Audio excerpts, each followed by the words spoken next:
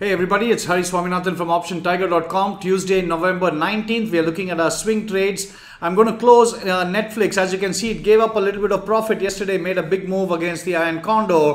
But regardless, this was a trade that was turned around, and so this is a very good outcome. Facebook did very well yesterday, and as you can see, it was up $1,000. We've already booked $750 on Facebook, and so we're going to keep this long call a little bit more. And we are closing Netflix. These are the two swing trades we're going to take action on Tuesday. And then, of course, we've just started some new trades here on Goldman Sachs and Qualcomm. We're going to hold on to that, and as well as Tesla. So the update here is on Netflix, which I'll be closing, and Facebook, we're going to let it run a little bit longer. Thanks.